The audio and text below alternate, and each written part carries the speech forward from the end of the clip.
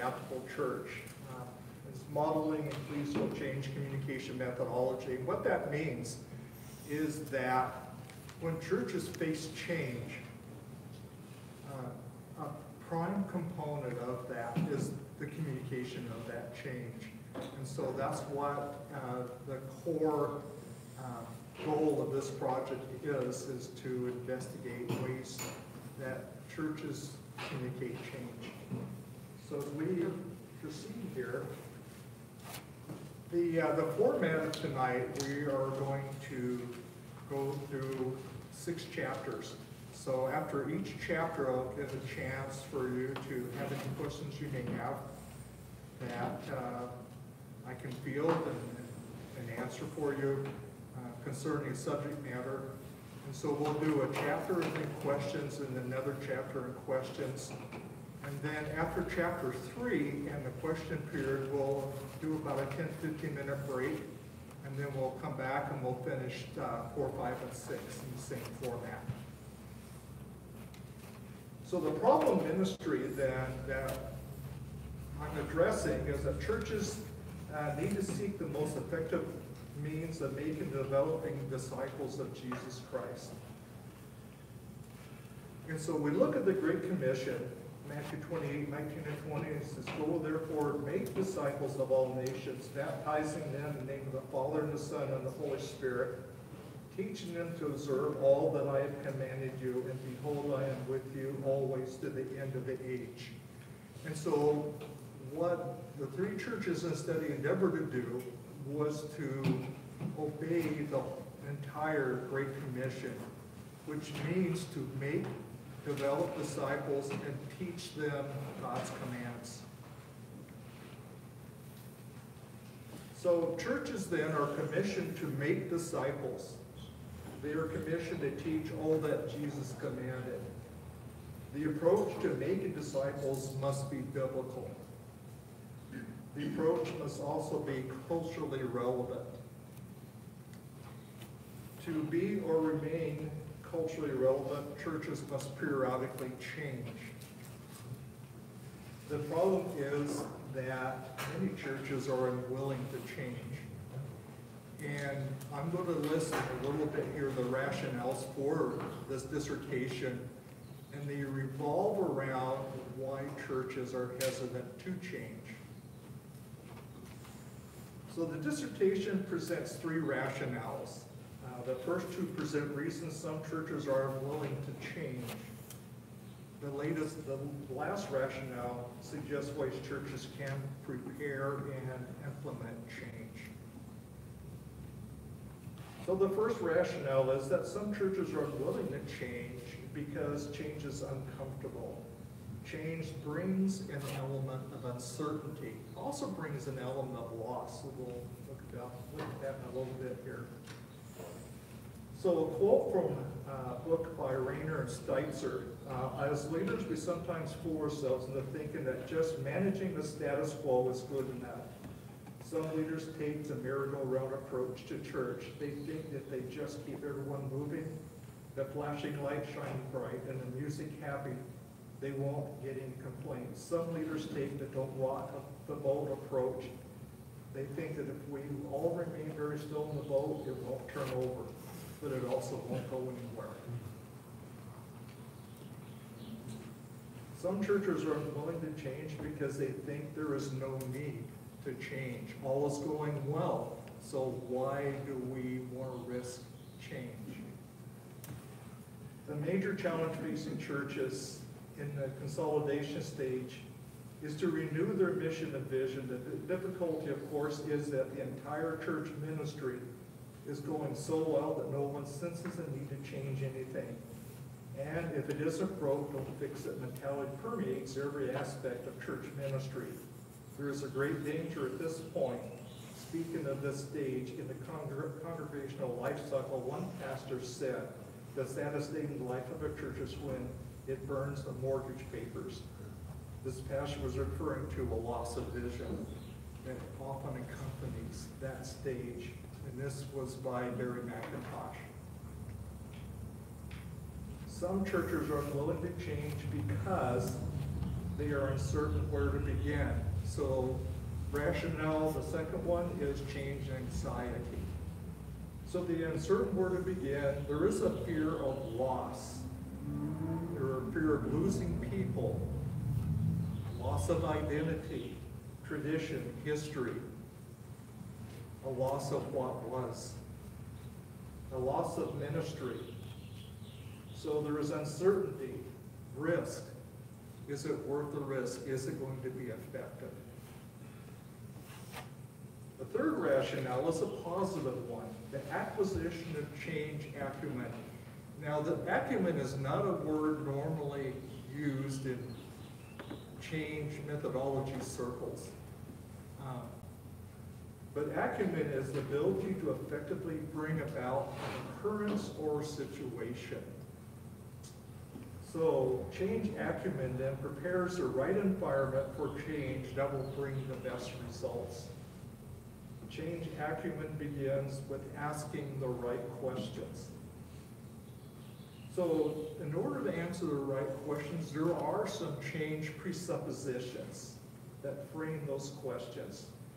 Change must take a biblical approach. Change must seek the most effective way to make and develop disciples of Christ, of Jesus Christ. So biblical integrity and being culturally responsible or responsive would be the aspects or the characteristics of a transformational church. So transformation from spiritual death to life. Encouraging the transformation of everyone, progressive sanctification. So transformation then is an example, or the pathway of transformation would be something like 2 Peter 1, 5 and 9. For this very reason, make every effort to supplement your faith with virtue, and virtue with knowledge, and knowledge with self-control, and self-control with steadfastness, and steadfastness with godliness, and godliness with brotherly affection, and brotherly affection with love. For if these qualities are yours and are increasing, they keep you from being ineffective or unfruitful in the knowledge of our Lord Jesus Christ. For whoever lacks these qualities is so nearsighted that he is blind, having forgotten that he was cleansed from his former sins. So in the project methodology, the purpose is to discover communication methods used by churches that have successfully navigated extensive change. The methodology then will be qualitative descriptive research. And so qualitative would be describing, telling a story, describing an event rather than using numerical data. Although there is some numerical data, is not the prime focus. The prime focus is describing what is happening. In this case, we're describing the types of methods churches use to navigate change. So part of this methodology then is a theoretical model of change communication was developed. So in the literature section, we will cover some works, representative works. We don't have time to do an exhaustive explanation of all the works that I've read, but these are representative. And so from this research, then I formulated a model of change methodology that was adopted or adapted to ecclesial settings, church settings. And so I used this model, this theoretical model, as a template with which to compare the change methods that churches use to see how well they match this theoretical template. And so this will be, I will have a thorough description of this when we cover chapter 4. Actually more chapter 5, some and 4. So models of change communication were developed from the research data for each church. These models were then compared to the theoretical model and to each other to see how similar they were. The research question then is, will the models of change communication methodology of the selected churches be similar to the theoretical model developed by the researcher of this project? So that's chapter 1. Any questions that you might have? I have one, Tom. I thought you're right towards the end, you were talking about the theoretical. So how did you select what that was going to look like and go that direction? I know you're going to explain it, what, like 4 or 5, something like that? Yeah, chapter 4 and 5, I'll explain the model. Basically, the model is 4 phases. Right. So you made a comment, like last page, and I'm not sure if I said theoretical is the right word. You're working with you had to pick something to make have something to compare to, right? So how did you pick that? How did you arrive at that? Because you had to have that before you got to 4 or 5. Well, the model was created, the backbone actually came out of Everett Rogers' diffusion of innovation. He had a 500-page work that was done on organizational change, actually societal change. So he took the approach of a sociologist, and he would examine various communities. And he gave an example of a source of water, fresh water for a village. Fairly remote, fairly primitive, somewhere, I think this was somewhere in East India. And he talks about that they dug a well, but they only had the resources to dig the well, put the pump in, and come up with a spigot. So a way that people can put buckets in and haul water back. The problem with this sort of change is that they presented and they dug the well for them, they put a pump in for them, and they put a water spigot out. And they were doing this for a while because previous to that, they were getting it out of a ditch. It was really tepid, pretty scummy water, actually. And so what happened is that they started using this, and that was really good. But he noticed later on that they went back to getting the water out of the ditch. And they were wondering, why don't you do it, why don't you get your water from a fresh source? And they said, well, we don't know how to fix the pump broke. And so associated with this change, they fell short with teaching them how to maintain the system. And so that was one that he gave them. But so Everett Rogers has this this formula or this model of change. How do you communicate change in a meaningful way? And so as we get into chapter 4 and 5, I will lay that out for you pretty in some detail, so you kind of get a grasp of what I'm talking about. Okay, so maybe my questions needs to wait. Because what struck me is that you had to select some model, correct? I developed a model based on, yeah. Through all your study. Right, so I took aspects. What you're telling about now, or just in chapter 1, is actually after findings throughout your study. It's not at the beginning and then let's see how this plays out. Well, yeah, it's just basically introducing the format of the thesis and what the topic is and the methodology. That was achieved through into 4 and 5, chapters 4 and 5. Yeah. Okay. And actually, when we get to the literature section, it'll become a bit clearer as well. And so that's coming. Cool. Hey, anybody else? Okay, we will, chapter 2.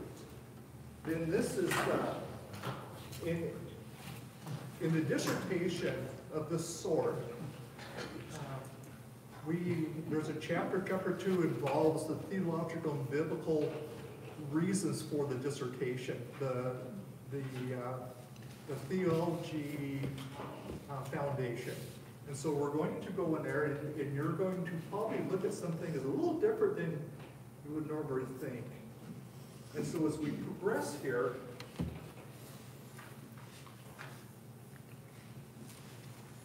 in the first section of the chapter, I talk about from the synagogue to the New Testament church. How did Jesus prepare his disciples for change? And I don't know if you've thought of it this way, but the disciples were all Jewish right at first, or of the house of Israel. Their mode of worship was a synagogue. Not only was it worship, it was life. The synagogue was the cultural center of a Jewish settlement, a Jewish town. Everything revolved around the synagogue. Their teaching, their worship, in fact, more teaching and more, if you would say, discipleship in the Jewish sense, in the Old Testament sense, it occurred around the synagogue. And how do you get then these disciples to look at a transition from the synagogue to the New Testament church where you have a combination, where you go multicultural?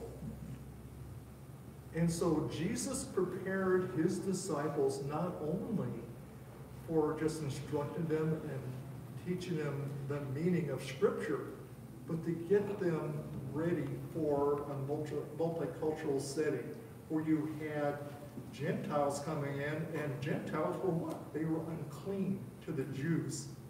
And so how do you get them to unlearn that to fulfill the Great Commission? And so Jesus prepared his disciples for the cultural shift that they would experience as Gentiles and Israelites and would come together as a singular body of Christ. So in preparation for the ministry, the baptism of John, who was a forerunner of Jesus Christ, presented a new way of life, not a cleansing from a particular uncleanliness. And this was the major difference in the baptism of John. Now, the baptism of John was not exactly the same as the baptism of Christ. The baptism of John was surrounded by repentance. Now, before, Jews, if you are a student of Levitical law, you will understand that there were various ways people became unclean that they would need to bathe. They would be unclean until evening, they would bathe, and then they would be clean. And they bathed in a pool called a mikvah. And the mikvah had to have water running in and water running out. So it had to be fresh water, not stagnant. And so John departed from that. He was baptized in the Jordan, which was okay because it was running water. But he would baptize, it wasn't auto baptism, it wasn't bathing, it was different. It was a commissioning, it was a resignation to a former way of life, an acceptance of a new way of life.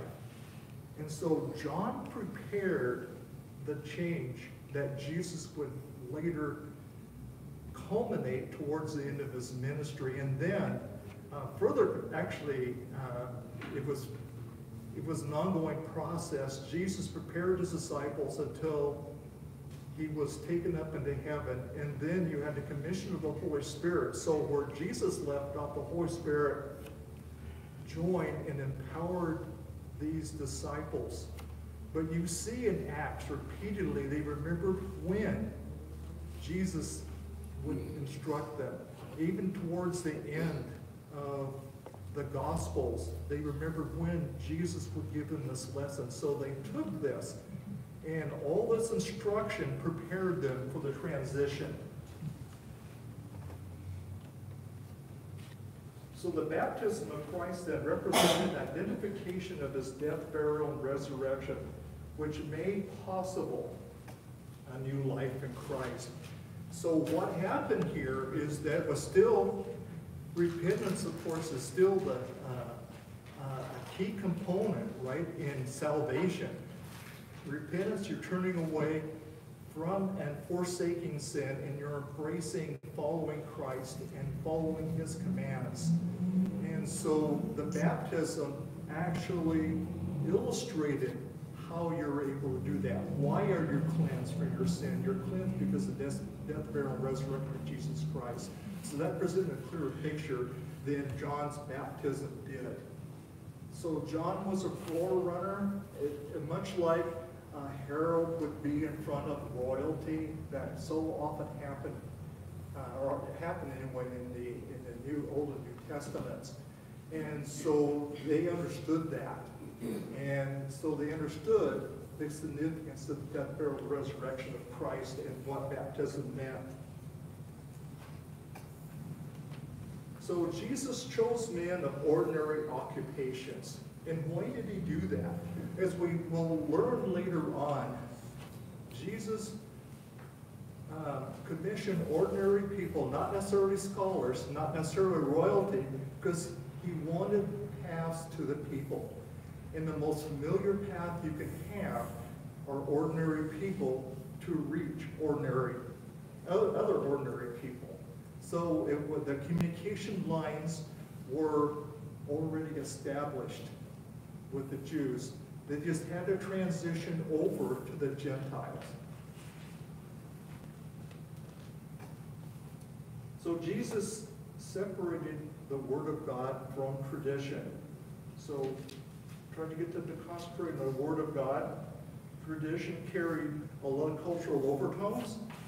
And so the New Testament church needed to be rid of this baggage to concentrate on what were the commands in the Word of God.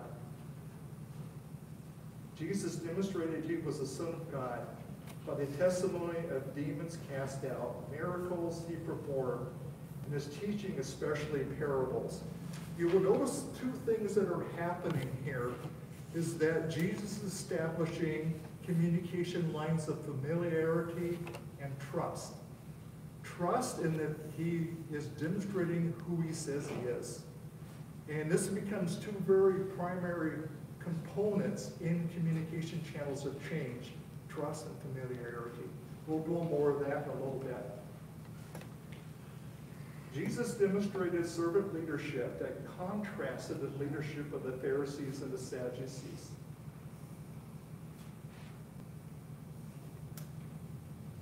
So after Pentecost and the establishment of the church, you read in Peter, 1 Peter, that he referred to Christ as a living stone who was rejected by men, but in the sight of God, chosen and precious, as the cornerstone, as the reference stone. Peter also referred to followers of Christ as living stones being built up in a spiritual house. Living stones are dynamic, ever-changing. Churches, therefore, are dynamic. So it's all about change. So whether you want to say churches are against change or churches promote change, churches change no matter what, because it's all about change. Because no one's static, or not supposed to be. So we progress in our sanctification. We create new disciples, the Holy Spirit does. And these disciples then are developed into mature, productive disciples that go on and minister.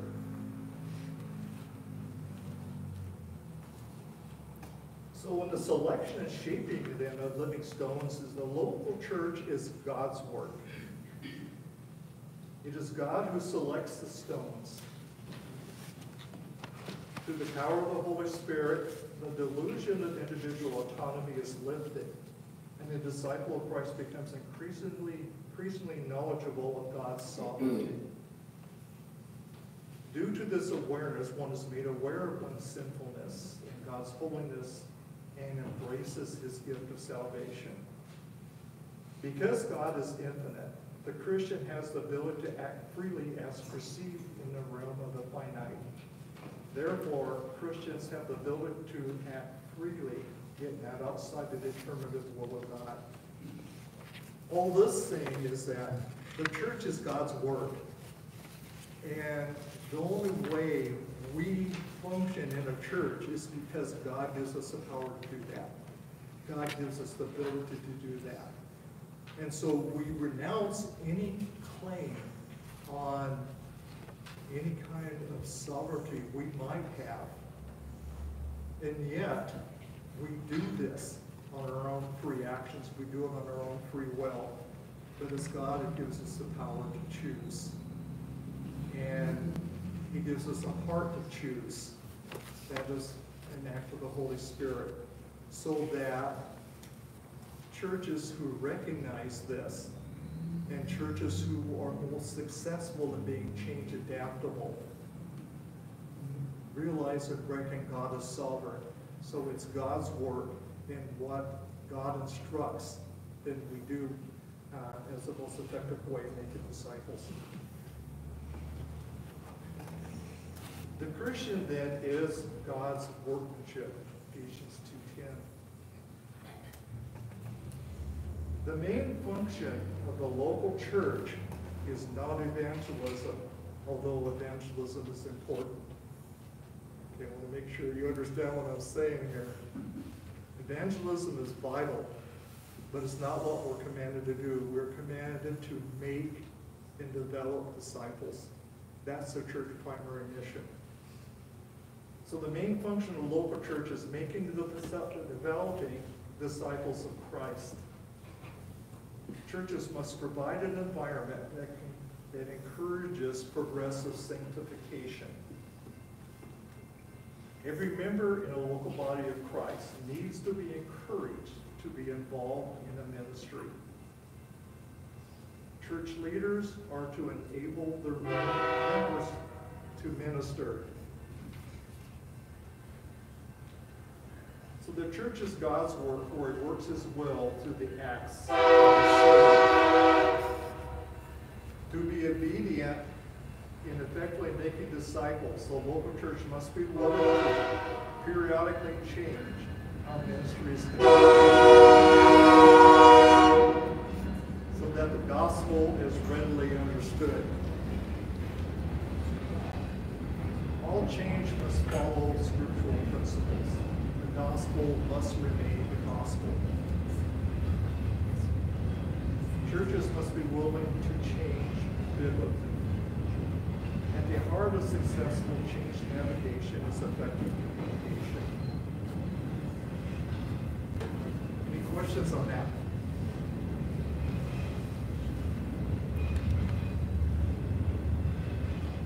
Okay. Chapter 3, this is where we get into the literature review. And this is where I developed my theoretical model from this literature. And it covers a wide variety. First of all, I wanted to do research on what makes a church transformational. How do you describe a transformational church? A missional church. And then also look at some ecclesial change models and also some organizational change models.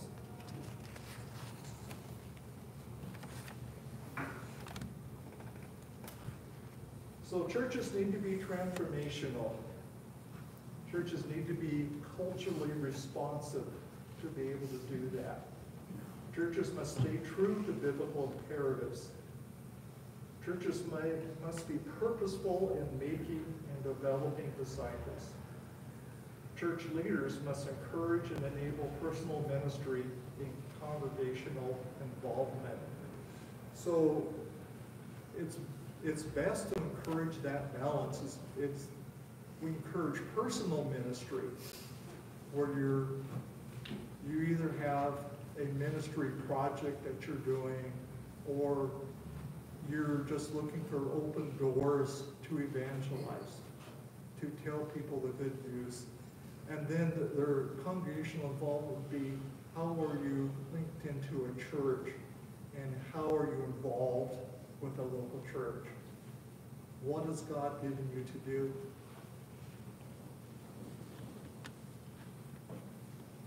So in the specific work, we have the attributes of a local church. It was written by Edward Klink, or that covers the attributes of a local church. A local church is created for the pleasure of God. Local churches are of the people of God. Local churches manifest the presence of God.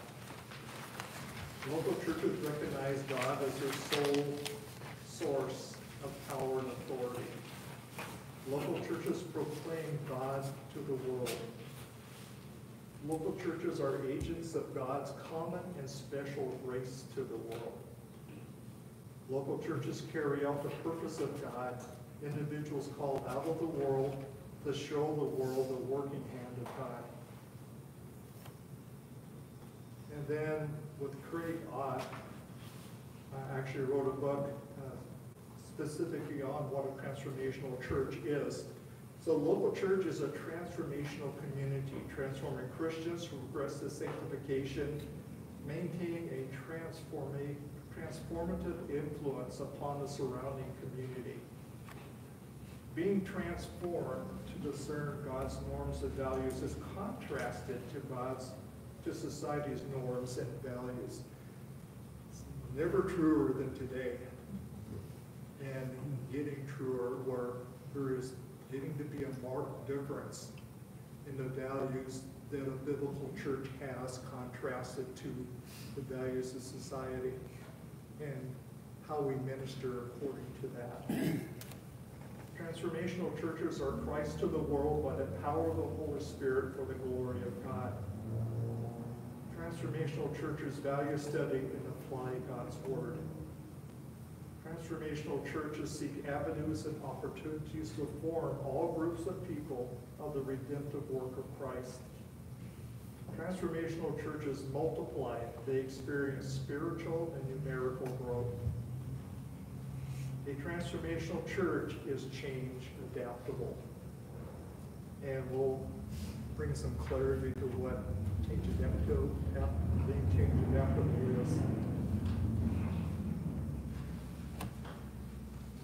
So in acquiring change adaptability, one of the examples of a change model is by Bert Strawman's Futures. So he has a model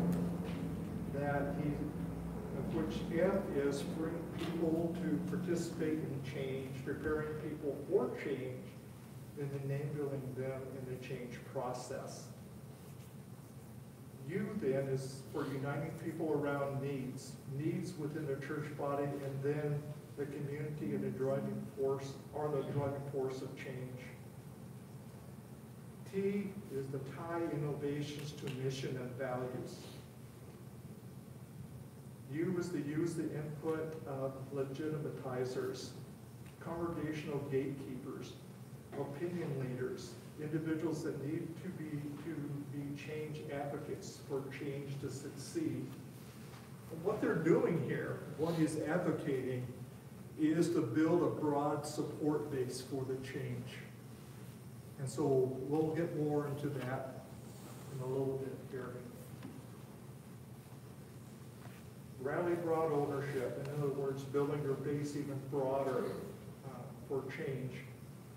Engage in action is the E. Change leaders are to lead change until it is incorporated. S, to sustain innovation as long as it takes, adjusting as necessary. So example 2 is one from Tom Rainer, has an 8-step model. And this came from a book, I think, Who Moved My Pulpit? And some of you may have read that book. Stage 1, stop and pray. Pray for the wisdom to effectively navigate change, for courage and care in leading change, and strength, stamina, and the will to follow through. Present a need for the urgency of change preparation, and a need for action. Stage 3, build an eager coalition, change supporters. The change leader needs to become a voice of vision and hope, sure of direction, encourages followers, and seeks proof of success. Dealing with people, stage 5, loving those involved, anticipating and dealing with those opposed to change, navigate change with care. Move from an inward to an outward focus while not neglecting those within the church body. So in other words, one of the prime problems that a lot of churches have is that they are too inward focused. They have their community set up and they're very comfortable with that community when they should be ministering to the surrounding community and having an impact and making a difference in the community around them. So there needs to be a balance. Otherwise, how do you make disciples if you don't look for them or go out and find them? And so this is a prime component of a church that is growing. Their church is transformational. Step 7, stage 7, capitalize on small victories. So as your change progresses, you want to look for encouragement for the benefits of that change. Consolidate the change. The goal of change should be continual. So of the organizational changes, one of the prime movers in organizational change, modeling or change theory, is John Cotter. And some of you may have read his works as well. So in leading change then, he says he advocates for creating a sense of urgency, to create a guiding coalition, change supporters, a change team, change leaders. Now you're beginning to see a pattern here. Change directed by vision and effective communication of that vision. Elements of effective change communication. And these elements are keep communication simple, clarity. Use communication aids, visuals, examples, analogies. Communicate using multiple forms, meetings, email, letters, bulletins. Keep repeating the message. Lead by example. Provide open communication, informative. Also receptive, bidirectional communication. Make communication, again, bidirectional. Overcoming change barriers, structural empowerment systems. Structural meaning, what is your hierarchy? Is your hierarchy, is your structure, organizational structure hindering change, or is it helping change? And then empowerment, how are we empowering the people most affected by the change? So how do you get them to do new things? And how do you work with those individuals? And this is very important in a church, because when we change ministry format, then it's really important for the leaders to work with. In the case here is ministry teams. So you have teams of that minister. How do you work with them to implement change, have them see the new way of doing things? How beneficial is that? Identify short-term wins again.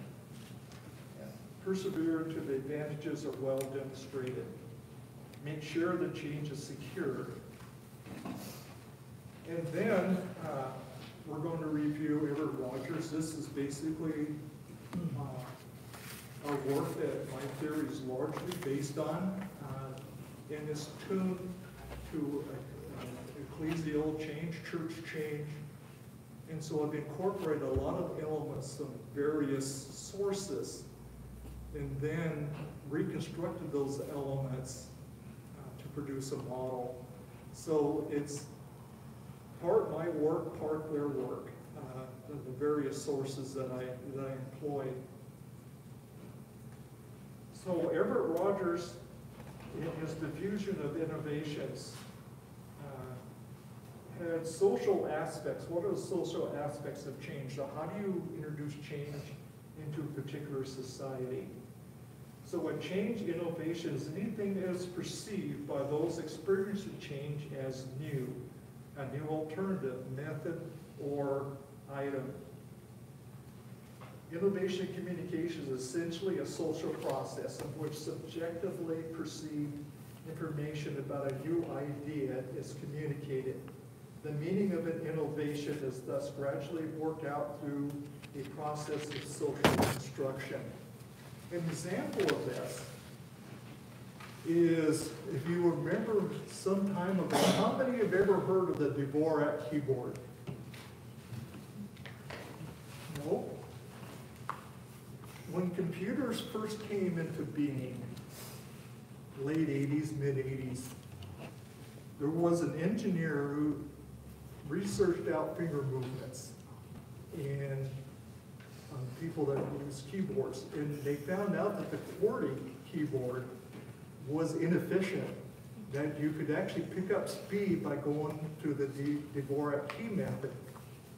However, the QWERTY key system, which was adopted to a computer keyboard from the typewriter, was so entrenched in the culture that the change never happened. The people learned to type QWERTY, they weren't willing to type Dvorak, and so Dvorak disappeared. And so this is a really good example of how you have to make a change as culturally contexted as you can. And this goes for ecclesial change as well, church change, is how do you mold this change and still have it as part of your vision, but mold it to the culture of the church. So it's rather important, and we'll stress that, and it'll be a little bit clearer later on as we progress. Diffusion, then, the process of change implementation is a process by which an innovation is communicated through certain channels over time among the members of the social system. So Rogers has four main elements of the change diffusion process. The one is the innovation, the change itself, being communicated and implemented. Communication channels, means of informative information exchange.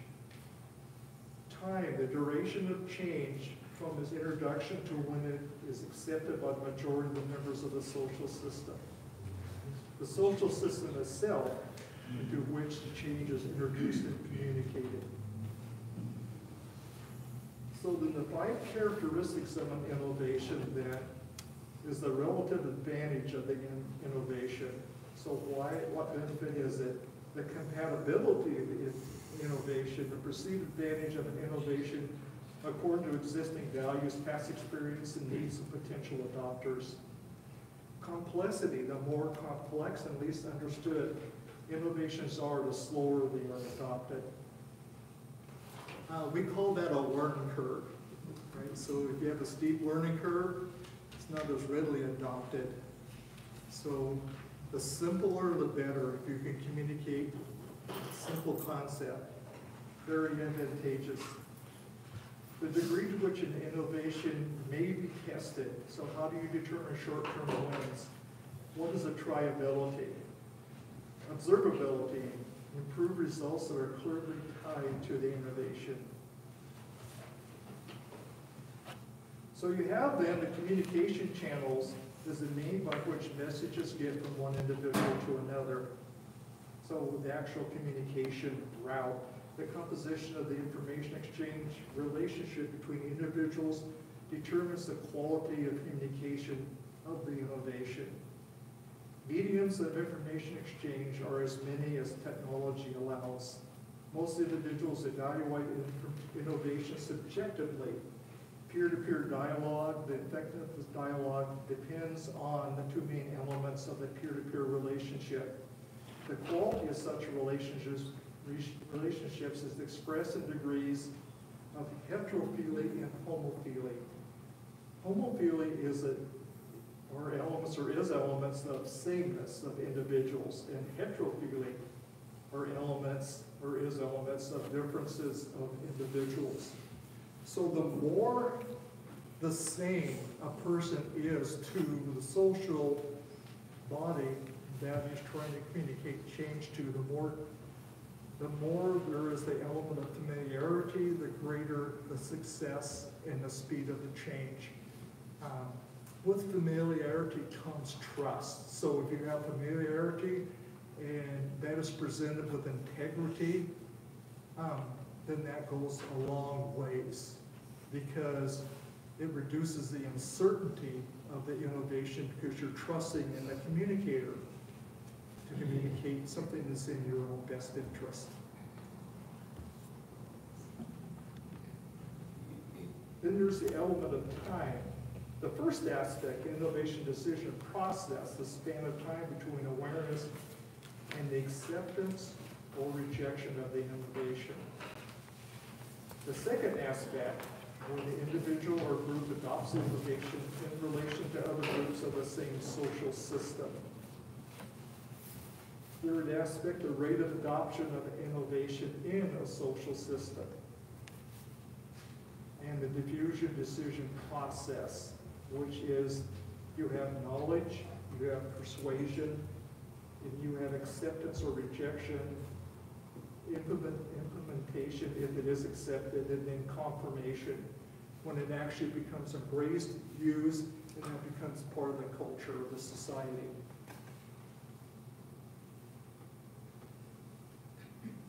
So the innovation decision process and the adopter categories, you have the innovators. These are the first group of people that would accept a new idea. Then you have early adopters. They follow the innovators in accepting the innovation. They need a little bit more information, a little bit more cautious. And then you have the early majority, represent the societal turning point in an innovation. It's interesting. I don't know if you've ever noticed this. No doubt you have. It's when you have a great performance and people are clapping like crazy. Then do you notice this popcorn thing with standing ovations? Not everybody stands at once normally, right? 2 or 3, right? And then 2 or 3 more. And then a dozen here, a dozen there. That's a perfect example of what we're talking about as far as early adopters, early majority. And then, after a while, when most people are standing, you don't want to feel awkward, right? So you stand too. And so then everybody eventually stands. And so there is this peer pressure thing going on. Like, okay, it must be pretty good. If so-and-so's doing it, and so-and-so's doing it, and this person's doing it, it must be better. And then, if a lot of people are doing it, you think it must be great. And so change is often adopted that way. It's accepted that way. The late majority, they form a remaining acceptance group. And then there are the laggards. Now the laggards may all eventually accept, or some may reject. And I'm sure we've all been in churches where there have been a few laggards that have stayed laggards a long time and possibly never change. So the structure of the innovation process then is that you have a change agent. And in ecclesial settings, that's normally the senior pastor. Not always, but usually. And so the change agent is the one who has the initial vision, who initiates the change and starts communicating the change. And then there are change aids. And these are normally more homophilous with the, in this case, the congregation. So they're more familiar, better channels of communication. And of the many models that I've read, most of them state that the Lone Ranger change agent isn't going to get much done usually. They need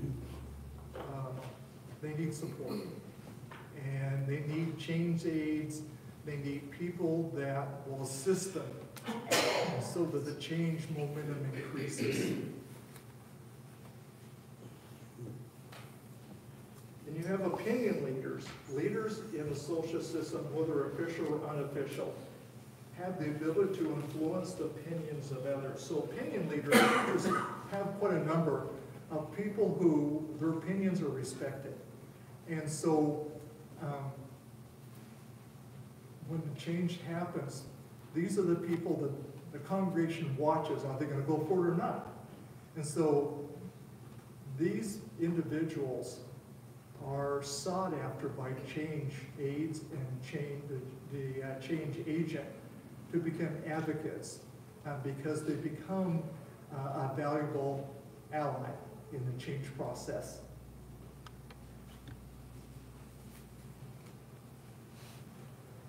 All right, any questions? Yeah.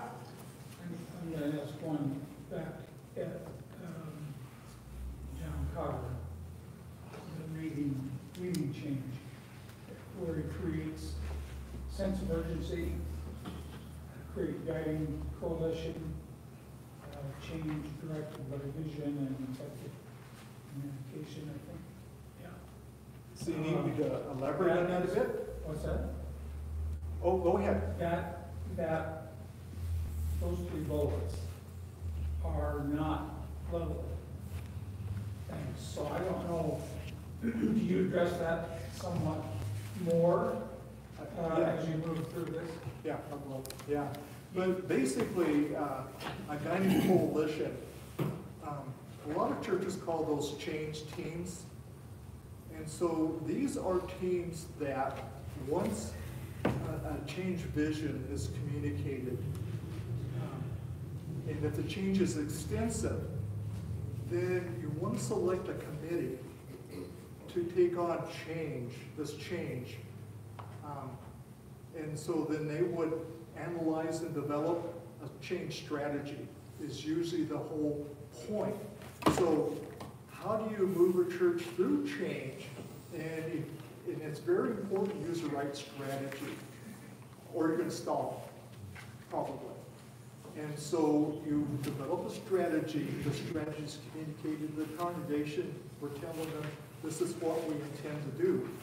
And then this is where bilateral or bilateral communication is so important because you say, okay, we have an open door policy. If you have any questions on our strategy, come see any member of the committee or of the leaders, church leaders, elders, deacons.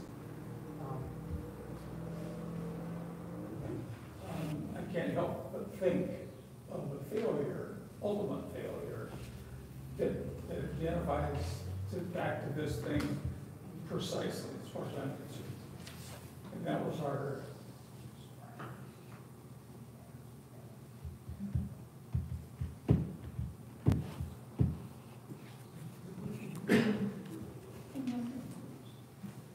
we had the groups, Christ groups, okay? Introduction of Christ groups. And I don't want to get into that, but it seems to me that that is a perfect example of those bullet points. Yeah, Success, moving forward, but we've kind of lost vision or excitement. Yeah. You know what I'm saying? And I don't want to, that's not the purpose of this, right. but I just see how critical that can be. Anybody who was around here. You could, and small groups would be a good vehicle for communicating change. Well, I'm not even wanting to bring that up. That's not my point. My point is if you were here during that birth of that idea and subsequent meetings and whatnot, followed this almost to a T, as near as I can tell, for months, several years even. But we lost vision, excitement,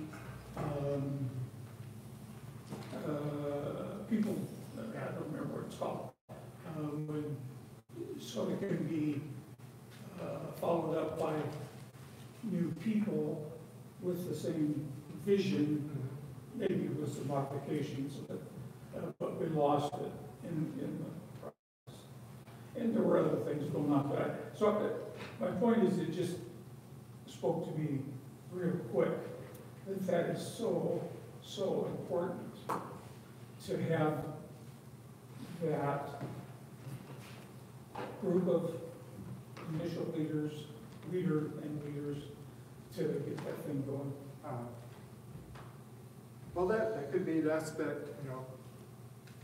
So, and I'm not following one way or another, I think it's right on. Yeah.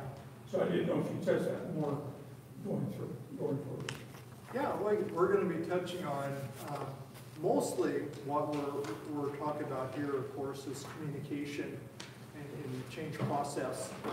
And so the channels of communication can be many, and one of the most valuable is peer-to-peer.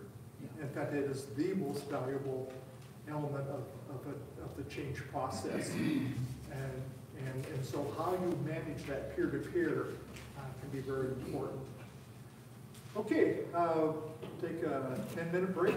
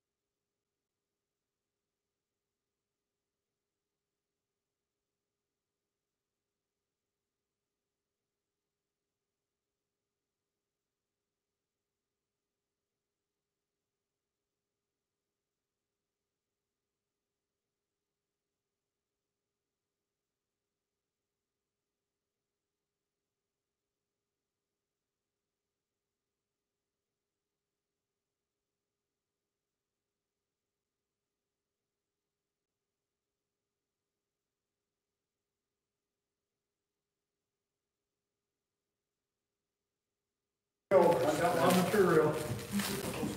I'm sure. There you go, there's your cue. Carbon rubber. One of the elders.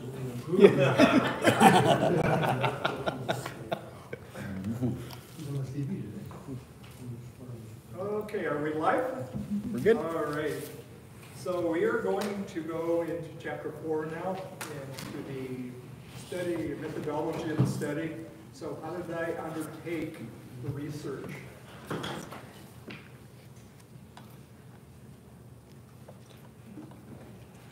So on the aspects of the project then, the purpose then is to identify communication methods used by evangelical churches to successfully navigate extensive change. And so extensive change would be, as we get into it, like a restructuring of ministry, a redevelopment of establishing ministry teams. So it's something that would take more than just a simple changing of hymns or something, just as an example. So the research perspective then, again, the research method was qualitative. Descriptive, ecclesial, change diffusion study. So if everything's written in a descriptive format, it tells a story. And so as we get into the next chapter, it's a story of 3 churches. And when we get into that, for being anonymous or wanting to maintain that, then I have Church A, Church B, and Church C. And so that way it just kind of leaves it more anonymous. So the project focus then is to discover successful methods of change communication. And so to determine, to determine the validity of a theological or theoretical change communication model that was developed by the researcher.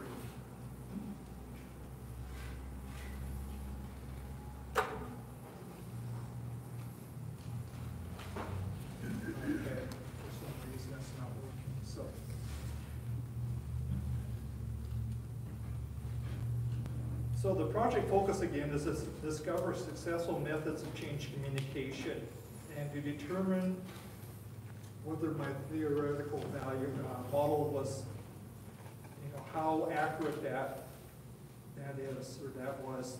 So the research objectives then would be to determine how the select churches communicated change, to determine the degree of similarity of the church communication methods to the theoretical model, and then the third, to determine the degree of similarity of the church communication models to each other. So I want to determine if the derived models from the churches, how similar were they to each other, and then how similar were they to the theoretical model? How far did they deviate?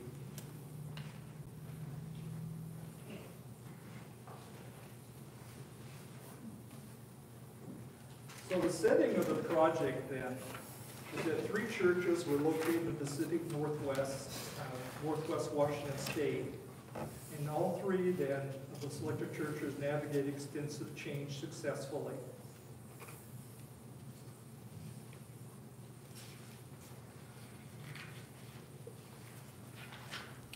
For Church A then, Church A is a non-denominational Baptist church.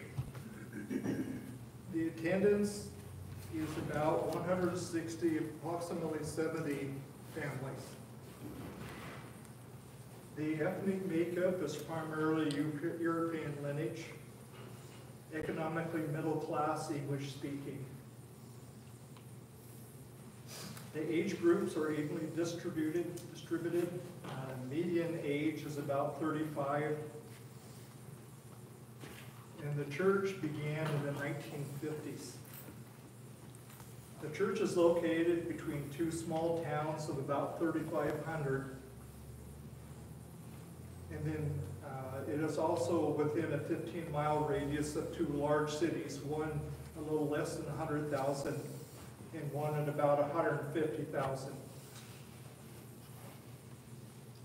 The church government is a council of staff and volunteer elders with a team of deacons. The ministries include worship service, biblical education, youth groups, men and women's spiritual growth groups, missions, congregational care groups, preschool, and outreach.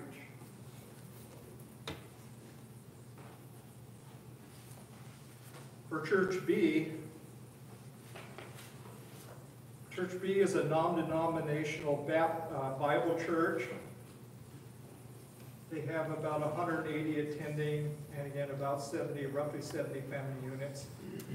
European lineage, background, ethnic background, economic, middle class, English speaking. Age groups distributed fairly evenly, median age about 35. The church is rather old. It began in 1920, so it's right about 100 years old.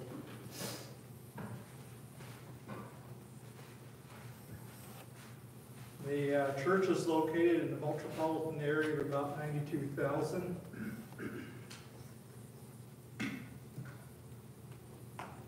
Church government is a council of 3 staff and 1 volunteer elder with a team of deacons. Ministries are worship service, teaching ministries, youth groups, adult groups, care groups for kids, singles, couples, and retirees, men and women's spiritual growth groups, missions, and outreach. The congregation also hosts a Christian school, a Christian elementary school. Church C is a non-denominational Bible church, about 300 attend, representing approximately 100 family units. Ethnic makeup is also European, lineage, economically middle class, English speaking. Congregation is a mixture of blue collar and highly educated individuals. Age groups evenly distributed, and I got a misprint here. Somehow 1920s got in. The church is not that old. The church started in the 80s, 1980s, I believe. Church is located between 2 cities, about 92,000 and then about 15,500. Church government is a council of 1 staff elder and 4 volunteer elders. Ministries include the worship service, teaching ministries for children, adults, young adults, men and women. They have Bible studies instead of adult Sunday education. They have Sunday school for children. Their outreach ministry includes missions, people without homes, child crisis pregnancy center, and special events. So put that all out here.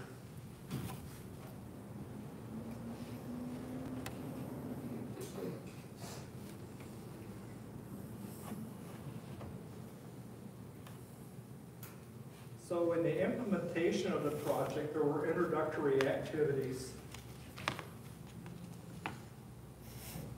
So correspondence was developed for each contact person.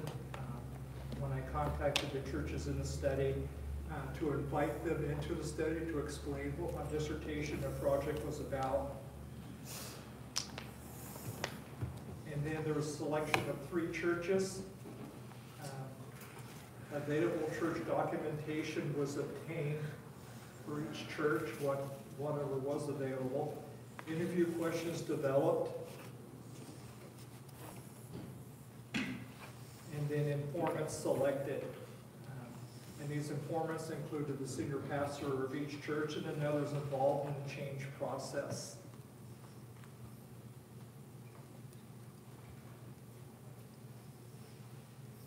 And then the development of the research instrument.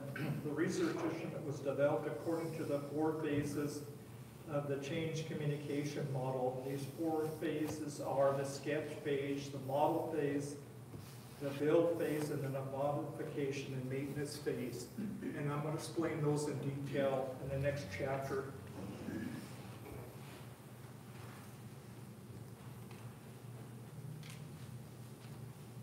In the project application,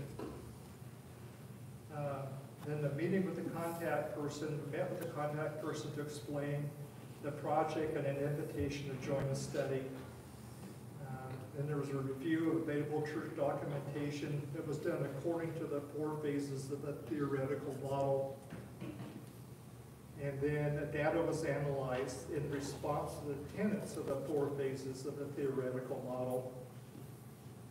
And then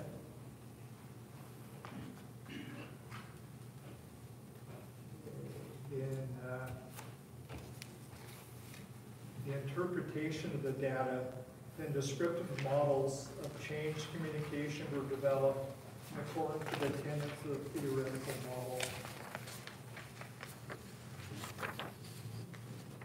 And then in the data reporting, then what I looked for was a degree of similarity that the developed tenets of each phase had to the theoretical model and to each other. And so I explained that a little bit earlier.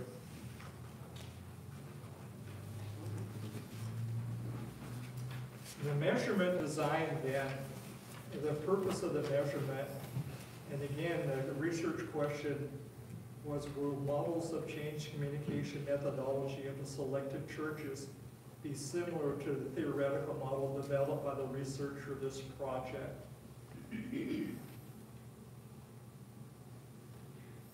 And then there was one hypothesis generated,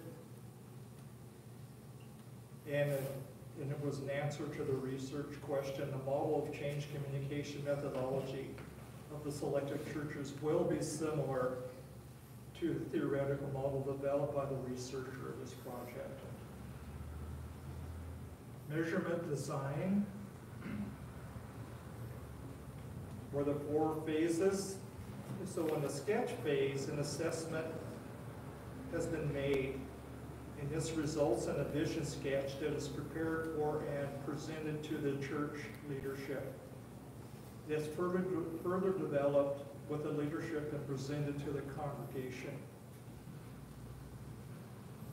In the model phase, then, a change implementation strategy is developed according to the vision sketch by a dedicated team or church leadership.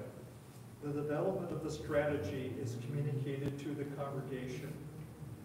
In the build phase, the change strategy is implemented by the leadership, by those affected by the change, and this process communicated to the congregation.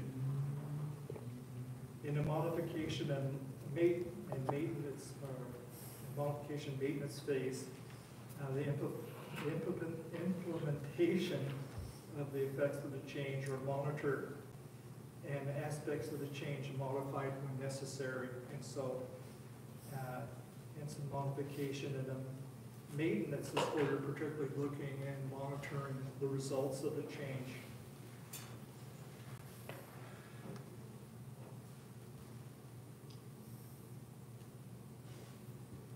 In the strategy of the project, again, the research question, as we said, will the models of change communication methodology of the selected churches be similar to the theoretical model? And the research question then was tested by a review of available church documentation according to the tenets of the theoretical model. And then a review of the interview data. So the questions are all formulated according to the tenets of the theoretical model as well. So these form the backbone, the structure of the questions that were asked during the interviews. And I tailored the interviews a little bit depending on who was interviewing. So I would interview the pastor, and in one case I interviewed a secretary that was at the center of all the change correspondence, and so she proved really valuable. And so I tailored some of the questions to her position, but still keeping the same format, still covering the same basic tenets of the changes. So a descriptive model consisting of the 4 phases was developed for each church in the study. And then the developed change communication models for each church were compared to the theoretical model in each other to determine the degree of similarity. So any questions on chapter 4? Okay, it's basically, Yeah, go back before, if it's not covered in 5 or 6. I have a question, but I think it might get answered in 5 or 6. oh, okay. Yeah, now we get into chapter 5. This is the actual implementation of the project. So this is basically where I describe how the change compares to the theoretical model.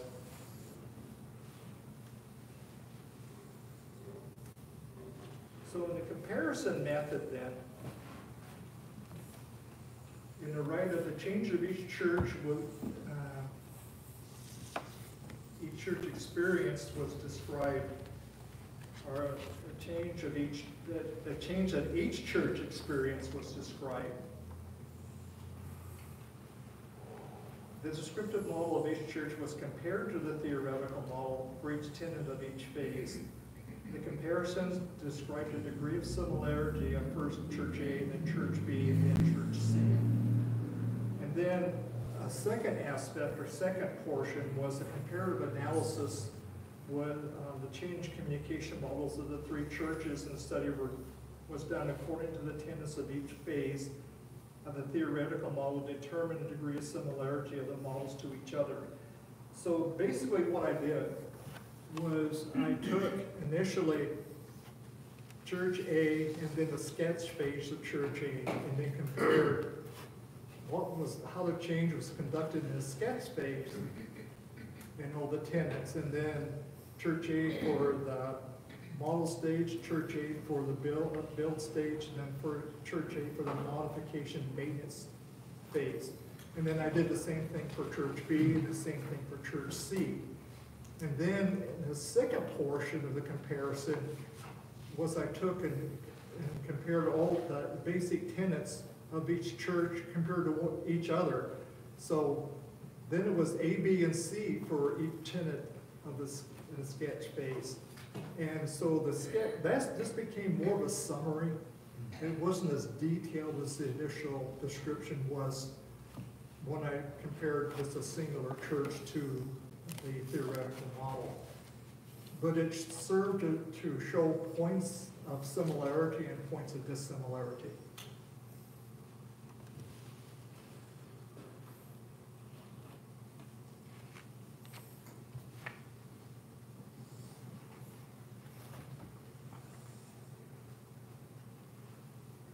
So the innovation for Church A then was a change in ministry structure, developing a council of elders and a roster of deacons, developing a clear vision of being a high grace family of Christ followers who strive to live gospel-driven, God-centered lives, equipping to reach our community and the nations with a saving message of the gospel.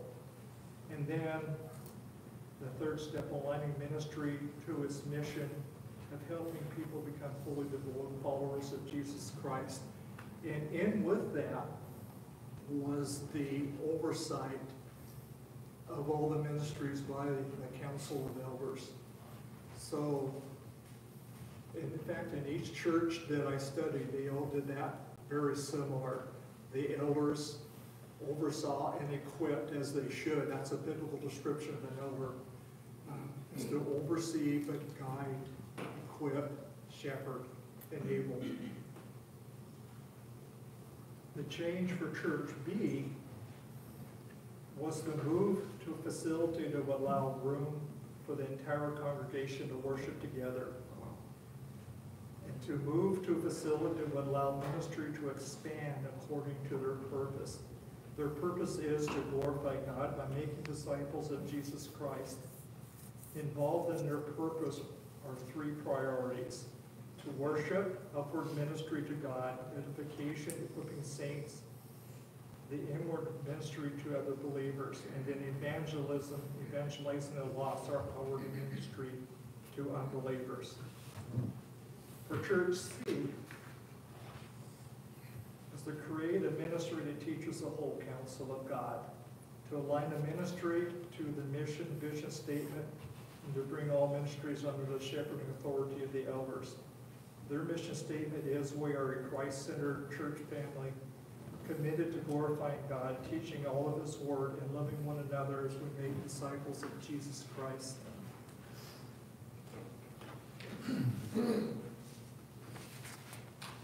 So, in the sketch phase, the theoretical model, the sketch phase begins with a person acting as a change agent, usually the senior pastor. Assesses the congregation to determine what change is needed to allow to fulfill its mission better.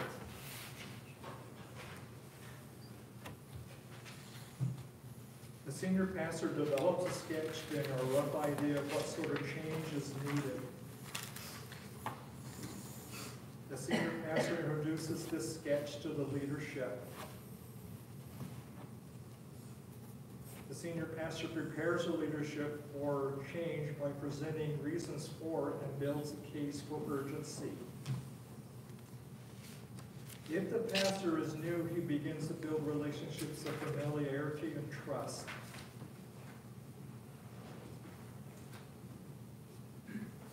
Following the change preparation, senior pastor presents a more developed change vision that is further developed with the leadership. Through this process, it develops the leaders into change aids.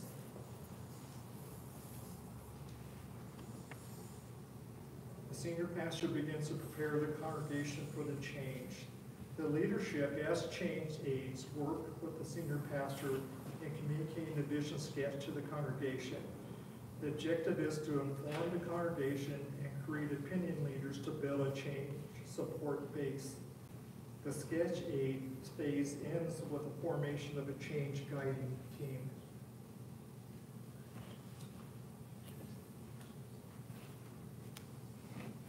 So for Church A,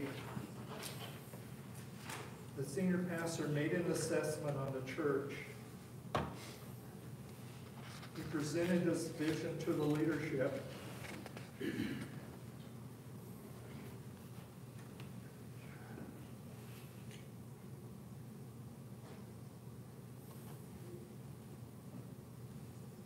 He prepared the leadership for the change, which took about a year to establish relationships of familiarity and trust. There was initially considerable resistance that was mostly centered around a staff member. He presented a more developed vision to the church leaders and with them further developed the vision.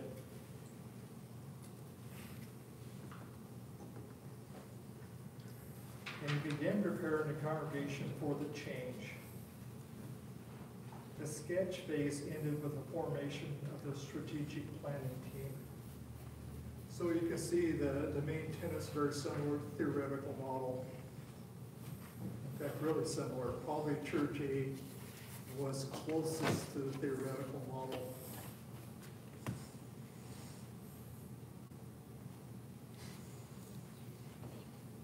So Church B was a little different. The senior pastor, together with the elders, assessed the congregation and determined that more space was needed. The sketch phase was fairly brief, and it ended with the selection of the building committee to initially determine how to enlarge the existing facility.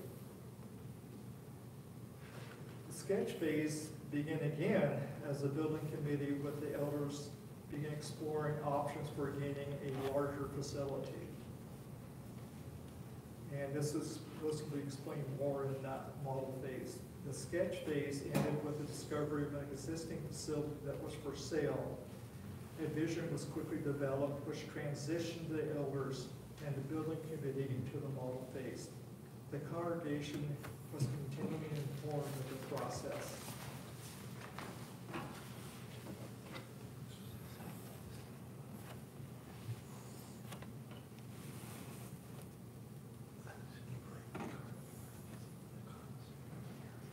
For Church C, the senior pastor had a vision of the type of church he wanted to lead and assessed the church to determine if the church was a good match for his vision. So he actually did this backwards from the theoretical model. Still did it, but he had a vision that he wanted to lead a church and teach the Bible expositorily and go through each book of the Bible and verse by verse. And in the church he was previously at, that there were churches, that there were verses that were, that you couldn't, they discouraged him from preaching because they were too controversial. And so he determined that he was going to look for a church that would allow him to preach the whole Word of God. And so he found a church that matched his credentials that were looking for a pastor. And so he began meeting with them and actually had a series of meetings with this particular body. So before greeting the candidate, the senior pastor held a series of meetings with the church leaders to determine if this vision could be their vision and assume joint ownership. Through these meetings, the future senior pastor presented the reasons that supported his vision and further developed his vision with them. In the process, he quickly developed change aids. The sketch phase concluded when the church voted unanimously to call him as their senior pastor. According to the senior pastor, when the congregation voted to call him, they also voted for the change to be implemented. The change team was the elder board, which worked well in this type of change, as the elders are to equip its members for ministry.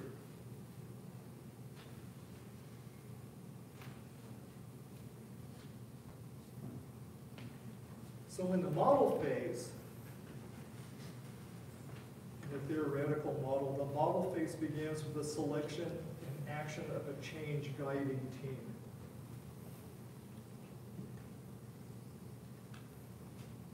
The change team comprises some church members, church leaders, other influential individuals, and those familiar with the type of change considered. The change team takes the vision sketch and develops from it a change strategy. For extensive changes, a specialist might be brought in to advise the change team. So the change team regularly communicates to the leadership and the congregation as change strategy is being developed. The senior pastor continues to prepare the congregation for the changes. And then the change strategy should support the church's vision and mission statements. And I think your notes there should say vision and mission. It might say vision and vision. Yeah, I try to proofread, but there's always something good spot. For Church A then, a strategic planning team developed a change strategy based on the vision sketch. And a change consultant was brought in to work with the change team at the beginning to get them started. The change team regularly communicated with the leadership in the congregation as they developed a change strategy. The change strategy supported church's mission and vision statements. The senior pastor continued preparing the congregation for change. For Church B, for the model phase, the change team was the building committee. So they had a committee, and initially they were looking at enlarging their existing facility. The main thing that blocked them was they are part of Lake Whatcom watershed. And because of that, there are severe restrictions to doing any kind of modifications on any buildings there. So they finally stalled and then they looked for alternatives. So they have the record that I've seen for a change team staying together for about 20 years. And And so they looked at options, and here's where they were a great example of bidirectional communication. They worked according to the interviewees. The congregation, the leadership, and the building committee worked nearly simultaneously. There was tremendous communication.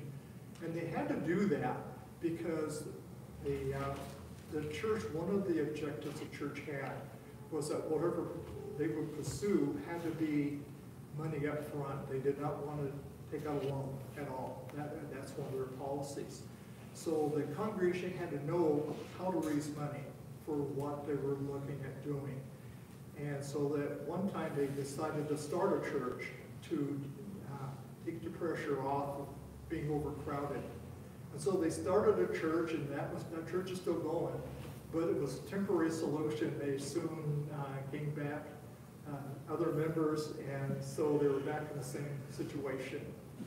They looked at renovating a warehouse, but a lot of people didn't like that idea.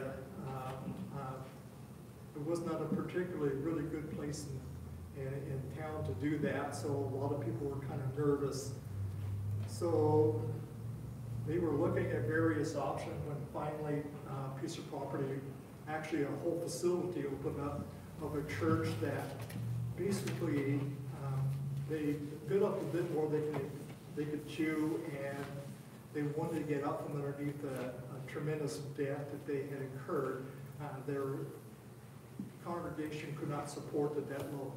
So it was actually a happy exchange of both parties.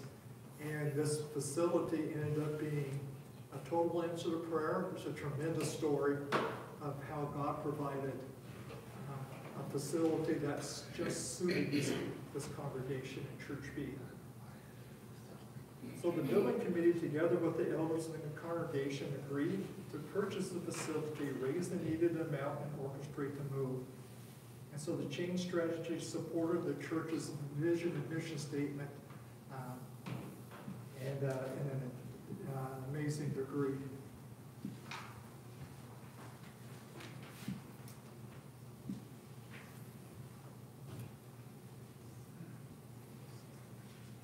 For Church C, then, the model phase initially occurred during the meetings that took place before the senior pastor was called. The senior pastor was with the search team, and the elders communicated the strategy to the congregation.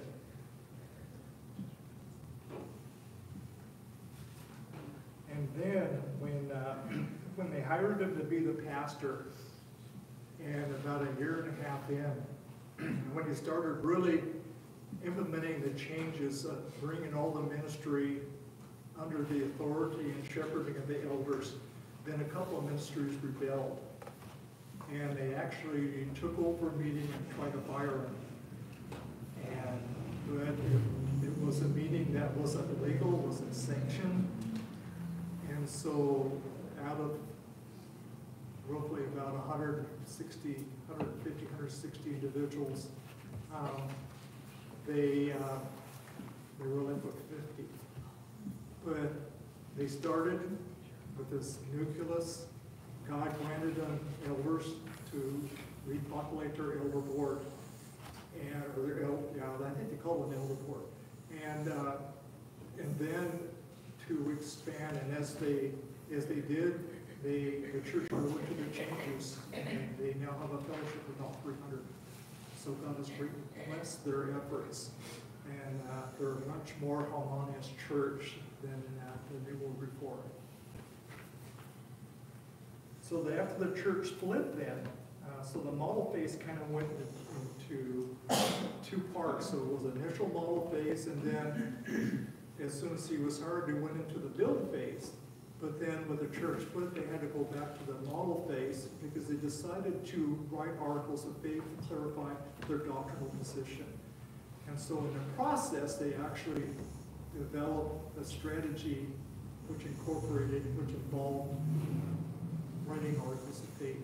So they had a build phase going on with the ministries growing and being under the shepherding of the elders, and then also with preaching the entire Bible. And then The model phase was the development of the Articles of Faith. So when that was done and the model phase was complete, they were also bringing elders online and informing them of the change strategy and all that incorporated the changes. And so in that manner, they were being educated and then brought along. And they wrote his articles one at a time. So he would preach on the article, they would write the article, vote on it, and then proceed to the next article. And it took him 4 years to do that. But it was a great story. The change strategy supported the church's mission and vision.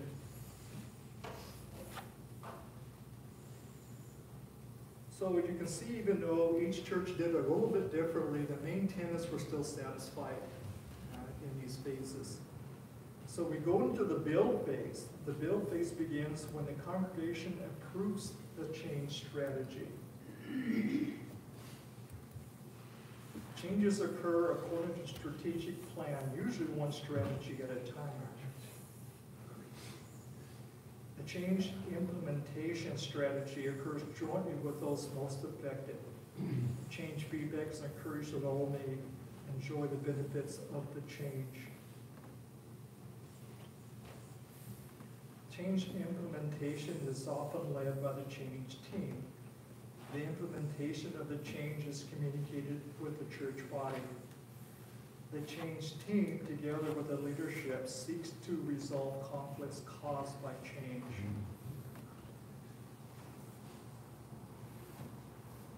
The change team monitors the success of the change and communicated this to the leaders and the church body. Aaron communicates this.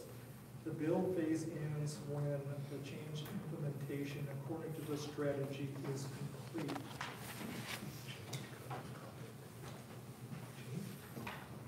So for Church A,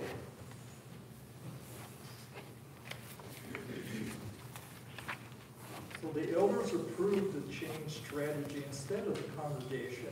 However, the congregation did approve the revisions of the bylaws that made the implementation of the change strategy possible.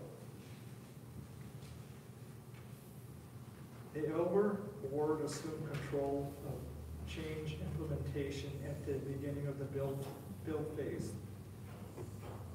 The strategies were implemented one at a time, except for a portion of the third strategy, which included the addition of a pastor leadership development.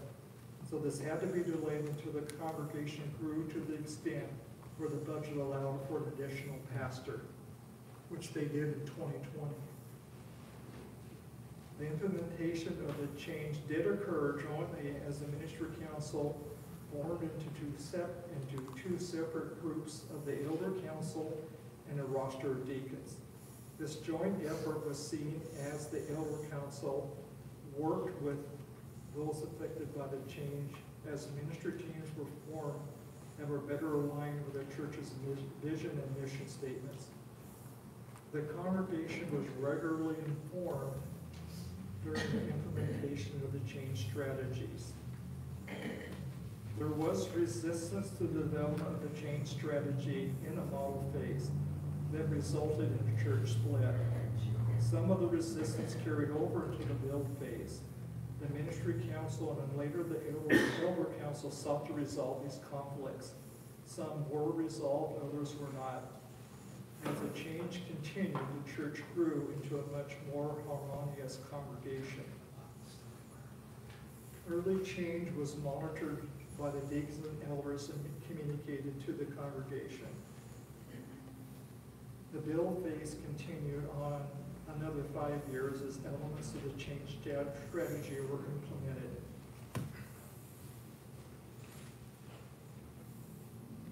For Church B, the build phase began when the congregation approved the purchase of a larger facility. The next thing the church did was to raise the money to purchase the property without debt, which they did in 2 years. 2 years to raise about $850,000. So that was an amazing provision of God. So they raised the money to purchase the property without debt. The final strategy was the move which took place shortly following the actual purchase. The change strategy was done one strategy at a time. And then except for the move strategy, which was involved a lot of, I guess, sub-strategies as they sought to get into larger facility, try to determine what spaces could best be used by the ministries, and also they had to coordinate with the elementary Christian school that was there, which they retained. And so they had to share some of their facility with this Christian school. And associated with that had to be security measures to protect the children during the day. And so they would have expandable grates that would go over certain portions of the day that would be open on Sunday. There would be crews that they set up as a ministry to take down and then put back up. So they would take down the school stuff, put up the worship stuff, take down the worship stuff, put up the school stuff. And they're still doing that, at least when school's in session. And so there was tremendous opportunities to expand the ministry that way. So the change strategy was done one strategy at a time. The implementation of the strategy was conducted by the building committee with the elders and the congregation involved in the purchase and move. The congregation was constantly informed throughout the process, and tours of the facility were conducted prior to the purchase agreement by the congregation, so they could see firsthand what they were investing in. There were no conflicts associated with the change except for one no vote by a congregant. And according to the review of the senior pastor, there's always got to be somebody. So the success resulting from the move was apparent to all. There was enough space for the congregation to worship together and expand their ministry. There were additional opportunities to minister with the addition of a Christian elementary school. The build phase continued with the move, and a philosophy of ministry was written to clarify those aspects by the elders for the ministry clarification.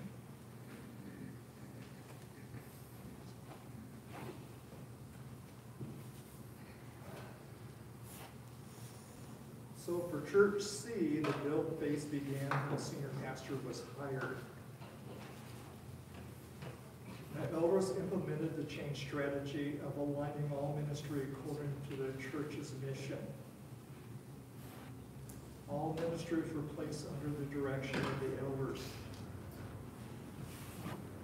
The senior pastor preached the whole counsel of God, just as he wanted to.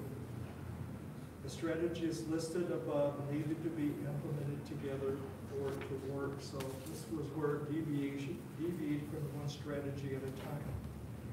As the changes were being implemented, resistance to the change increased. Some members of two ministries, the Ladies' Bible Study and a decorating committee, were resistant to elder oversight. Although the elders sought to resolve these conflicts, some of the ladies, together with an adult Sunday school teacher, attempted to take over a meeting to fire the senior pastor. However, they did not have authority to do this, so these individuals left together with over half of the congregation. And the second build phase began with about 50 people, but there was no further resistance to the change. They were all on board. The elder board needed to be rebuilt, and with it the creation of the Articles of Faith. Therefore, the model phase and the build phase took place together as a church grew. The elders were in constant communication with the congregation throughout the 4 years of the model phase with the build phase. As the church grew, the success of change was apparent in harmony in the congregation, the Word of God being taught, and experiencing growth from 50 to over 300 in about 10 years. The build phase concluded with the adoption of the final article of faith, and the name was changed to better reflect their mission.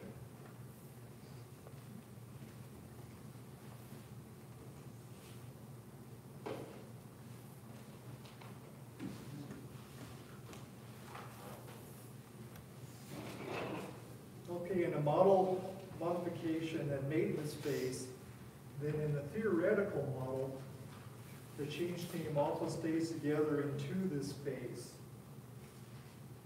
There is allowance for modification to the change strategy provided supports the church's mission vision. Changes continue to be monitored until they are integrated into the church's culture. There should be relationships of high trust of leaders who are passionate about progressive sanctification of each member. The result of this change is that the church is willing to undergo further changes, the ministry is benefited, and it complies with their mission. The result of the change process is a change adaptable, transformational church that has a high view of God and the Bible, is obedient to the entire Great Commission. In Church A, the Elder Council oversaw the modification of the change strategy, particularly the development of the ministry teams. The Elder Council continues to shepherd the ministry teams. The congregation is willing to change, providing that it is biblical, aligns with the mission statement, and is advantageous. The church has a high view of God and is obedient to the entire Great Commission.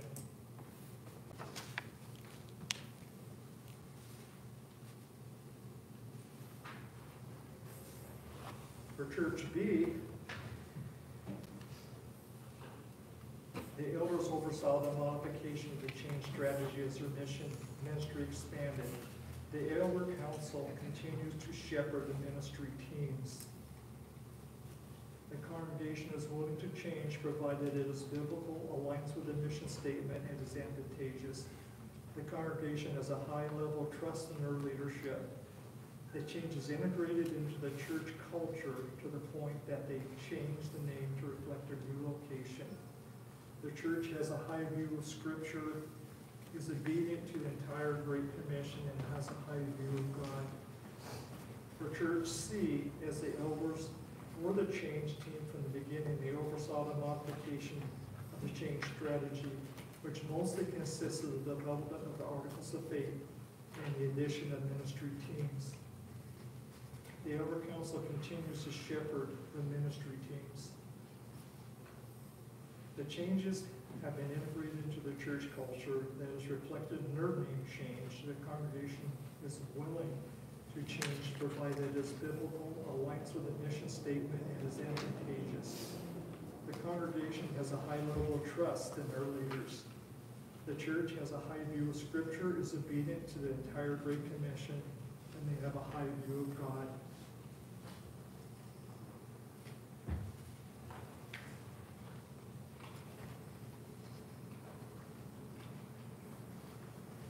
So the researchable question was, will the models of change communication methodology of the selected churches be similar to the theoretical model developed by the researcher in this project? The hypothesis then is the change diffusion communication methodology models of each church will resemble the change diffusion communication theoretical model developed by this author. So as a result of the descriptive comparisons, there is enough similarity in the manner in which the tenets of the four phases of the theoretical model are described by the models of three churches to satisfy the hypothesis. So there was a great deal of similarity, although there were marked differences in the order of it and how they did it. The general pattern was remarkably similar.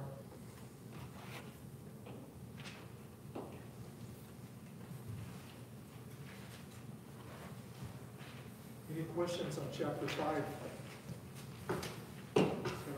Yeah. How many years did you work with, do this? About 7.5. Although about 3.5 years ago, I actually changed my subject matter, so that's why I put it behind. So I was trying to do a history, but doing a history, it was a history of basically Baptist history. It's a little hard to do a project, and I couldn't make one work. So I decided to take a really hard look at what is needful, what would be valuable for churches, and change is something we face. Every church faces that. So I decided I was going to produce a resource. And there are plenty of models on change communication. On change as far as change methods go, but not as many on how do you communicate that? How do you prepare accommodation? How do you prepare leadership for change? Even how do you announce that? How do you develop a vision, strategy? And so I decided to concentrate my study on that.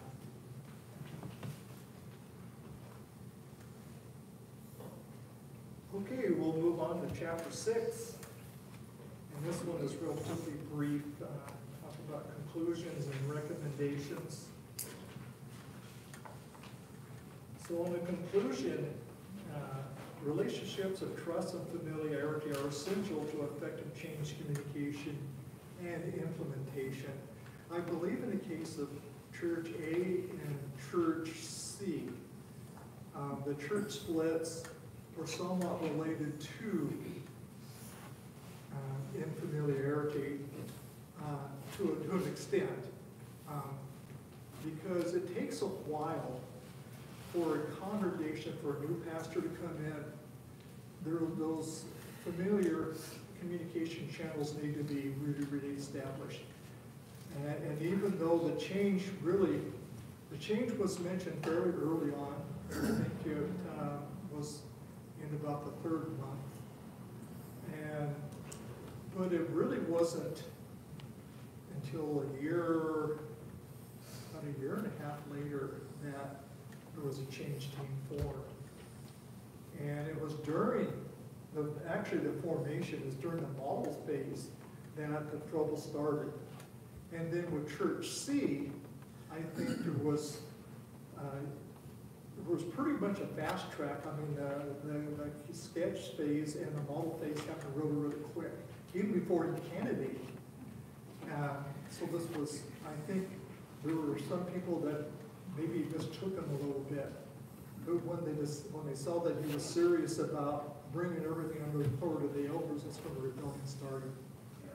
But all 3 churches, from the research I've done on them, are amazingly harmonious. And all 3 of them are amazingly similar in the fact that they have a high view of God. They have a high view of sovereignty of God. They have just a high view of the discipleship. Every church focuses on, all 3 churches study focused on the discipleship method and how we develop and they can develop disciples. So the relationships of trust and familiarity, all the pastors I interviewed, every one of them said, it's incredible. If they can introduce change, and if they see it's biblical and advantageous, they're right behind the pastor. So those trust relationships are really established. Church B had the smoothest transition just because the pastor was there for 20 years before this change took place. And so those relationships were well developed. And he had proven through his integrity and his care for the congregation in that long track, it was a very smooth transition for them, even though it took 20 years until they found a solution. The second conclusion, churches that successfully navigate change tend to develop ministries that align well with their mission statement and the ministry process. And because when you have a smooth ministry process, that becomes an excellent channel for change and change readiness. Now, the project churches communicate change similar to the theoretical model, and therefore we're similar to each other. So in this conclusion, the third conclusion, the sketch phase is essential to establishing direction, urgency, and support initial change communication. Change modeling is important to the change implementation process where change strategy is developed and communicated. Change implementation feedback is crucial to the success of the innovation process. In the modification and maintenance phase, change adaptability occurs when churches are successful at change and culturation. And so when the change becomes embedded into the culture of the church, where they say, this is how we do things here, then that is where the change is settled. But more important than that, when you establish that enculturation, you also are trying to enculturate a change readiness. Are you ready for the next one? What's the next vision? And so all three churches were successful in doing that.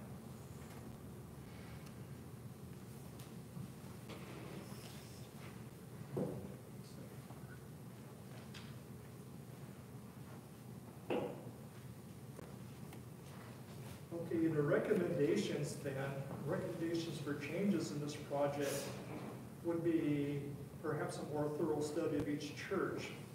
There's always more to learn, there's more to the story. More churches need to be studied to investigate degrees of variance. So that would be something that you could do amongst many things. Recommendations for researchers of similar projects then would be a case study approach and look at change experience from more varied points of view would have value. And the recommendation for additional research in this field of study. More qualitative descriptive studies of change communication methods of other churches. Perhaps those of the denomination would prove beneficial because denominations in the hierarchy involved with denominations just add an extra step that you would have to deal with the change implementation. You know, how free, depending on how free each denomination is with their churches. More stories of successful change implementation need to be told to encourage other churches to change biblically to better accomplish the Great Commission of Jesus Christ. And then recommendations for institutions of ministry development teach change methodology that biblically responds to cultural changes might be of value, and perhaps that is in some curriculum, I don't know. Would be a recommendation. Recommendation for pastors and ministry leaders. If the pastor is new to a church, it's important to establish relationships of familiarity and trust before change is mentioned unless urgency is needed. In the case of Church C, where the pastor wanted to teach the whole counsel of God, that's pretty urgent. You're going to want to do that. And so there would be exceptions to that. It's important to prepare the leadership and in the congregation for the change proposal. For extensive changes, the development of a change team may be helpful. The change considered should work well with the established culture of the church. Okay, that concludes the chapter 6. Any further questions? My answer, or you provided the answer for the question I had before, which didn't surprise me. Overall, with the 3 ABC churches, it sounded like, if I was hearing correctly, the lead pastor, or senior pastor, whatever terminology they use, seemed to be the critical element in those examples. Whereas I had me put ours into that mix for churches like us, where our leadership is a plurality of elders, including the teaching pastor. Well, Church And B, so I didn't pick up on that in A, B, and C. So, not that that's good or bad, it's just observation. More studies, more profile, church's profile would probably add to the mix, correct? Yeah, that's why there's a couple of clauses in there, where the change agent could be somebody other than the senior pastor. Actually, Church B, I believe, they their preaching pastor, their lead pastor, and so he's not called a senior pastor as such. And so in churches where you have a polarity concept, where you have pastors, say, that take turns preaching, and then you would have to sort out who is going to instigate change or introduce change and why. But then it's really important, yes, the change agent, the senior pastor, whoever acts as a change agent is essential, but it's just important to have backers. And so the one who leads the change needs to adequately communicate change and develop the leadership and the change aids. That's critical.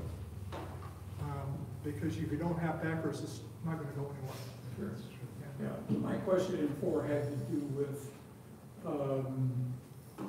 sort of goes back to this question, was whether you need to bring someone from the outside, or it could do all of this internal.